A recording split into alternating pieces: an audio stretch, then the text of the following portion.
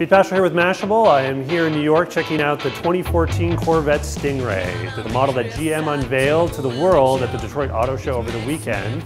I'm here standing next to the original Corvette, the one that was unveiled in 1953, almost 50 years ago to the day. And just over there in the showroom, there are models of every generation of Corvette. We're going to talk to some of the people behind the new one.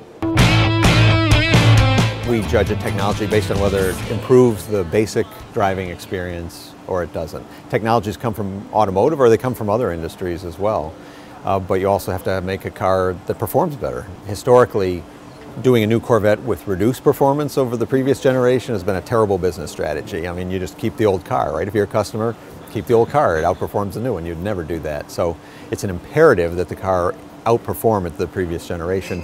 But then you also have all those other things you got to work on. New fuel economy requirements and CO emissions, new crash safety requirements. So that's where we looked at technology to break that gridlock. So what specifically in this car does that? I know it's from different materials.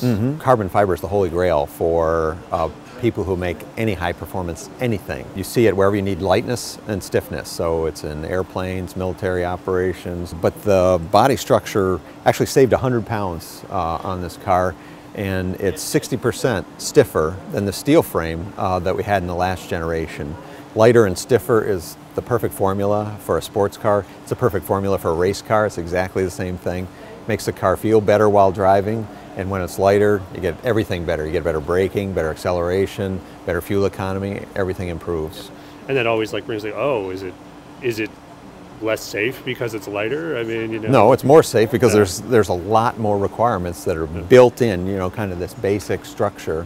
One thing that's unusual about Corvettes is they're convertibles. You know, even though it doesn't look like a convertible, the roof comes out. When you remove the roof and you still have to make the whole body extremely stiff, that drives section sizes and gauges and material properties up beyond what is needed for normal crash protection.